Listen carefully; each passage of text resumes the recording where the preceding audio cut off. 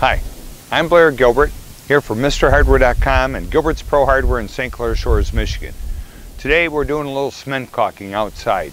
What I want to show is the difference between a gun grade cement caulk. This particular one is Eucalastic, a lot of people make them. This is a polyurethane product, very strong, lots of glue to it.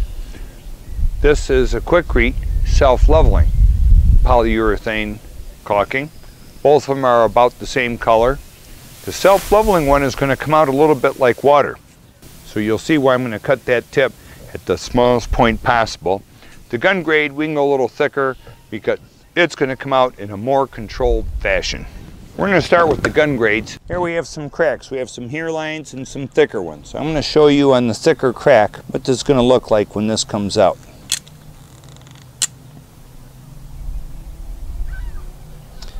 You can see that this product is going to stay where I put it. It's not going to level. It's going to come out and it's going to stay. Now where it's thick here, this is going to have to be done in 2 steps. So we get a little bit on each side and we'll let it adhere to each side, and if we have to put a little bit more in there, we will.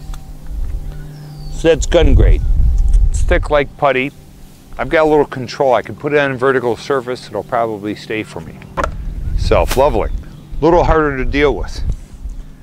We might even have to waste a little just so I can get the tip full. Get a napkin so I can clean as I work. Towels around caulking. I like to tear them into pieces. That makes it into finger wipes. As I'm using it, I can take small pieces of paper towel, wipe the caulking off the surface or my fingers, whatever I'm using, and I throw that little bit away. So here I got a little caulking coming out of this gun.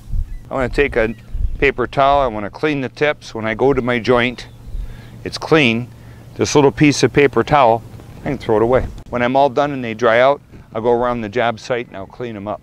This goes in the joint. It's going to start to level and it will go down and disappear, which the good is, it does that. The bad is, it goes down and it disappears. It's already starting to sag. We'll come back to this in a second and you'll be able to look at it. Our thicker caulk, it's sagging a little too. But that was a huge joint we went across. We would have never made it across that joint with the self-leveling caulk. So now here's a reason why I brought this home. Hairline cracks in this mortar work here. Take a look in here and you can see where my mortar is failing. Where water or expansion and contraction has gotten in here and it has created a void that's going to cause me some problems. So we're going to use the self-leveling caulk because I can get it to sneak in where I want it to. Patience is the key on this job. You're not going to be in a hurry and do this very well. And I'll show you what's going to happen. I'm going to take a little piece, very small pieces of paper towel, and we're wiping off the excess. But if I get that on me, I'm going to be a chocolate mess. I'm going to get this all over the place. We're wiping off the caulk. We're not letting it smear, and as you can see, we filled the crack, and as of yet, but the trick is, as soon as you get a gob of caulk, get rid of it before that gob causes a smear. You wipe up the excess as you work. You only do as much caulking as you can wipe within a minute or two. You don't let this lay too long. There's a decent view of the proper way of getting some thin caulk into a hairline crack that when this dries, it will be just about invisible. So here's where we started out. The self-leveling caulk, as you can see, has self-leveled. Down in the void deep, it's gone. So we'll have to do numerous passes here. The thicker wipe-in caulk, as you can see, hasn't done anything. It looks the same way as we applied it. So when you put it in, and you want it to look good, you wipe it off. So when you use a gun grade caulk, it's thicker. Means that it's not self-leveling, it's not liquid.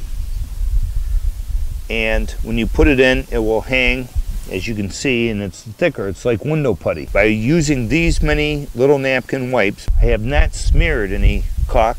I've only removed it. So it makes the joint look a lot more professional. And I forced the caulk deeper into the crack, because where we want caulking is we want caulking down in between are surfaces that are going to move. Putting a big old fat bead of caulk on top only allows mildew and dirt. When you have too much caulk on the surface, a lot of times when people caulk a joint and they put a big old cove of caulk in there, they think that cove is going to hold the joint together. It's not going to do it so well. Where it's going to hold the joint together is in between the two moving surfaces. So you want to get the caulk down in the crack so that you're actually bonding the two surfaces together, whether I'm in my shower, my kitchen sink, or out here on my bricks. I don't need to see a cove of caulk. It is not going to glue anything together. Our goal here is to fill the void, keep it clean, we want to keep the caulk joint discreet. So the less caulk, the less you can see, the cleaner the joint is going to look when we're done. We're looking a lot more like a mortar joint. And as you can see, this gun grade caulk here is a little lighter than the self-leveling caulk. Now as you're doing different kinds of brick and different kinds of cement, you buy 2 or 3 kinds of caulk so that you take and do a couple test samples and see which caulk actually blends with the mortar of your house. Some mortars are grayer, some mortars are a lot more beige. It's not always the first tube that you choose is the one. And if you're going to do a job like mine, where you're going to spend a lot of time being very careful getting it in nice and beautiful, you might as well spend $6 more and get exactly the right color caulks. When you're done, you look like the hero. Your job will last a long time, and you've done it right the first time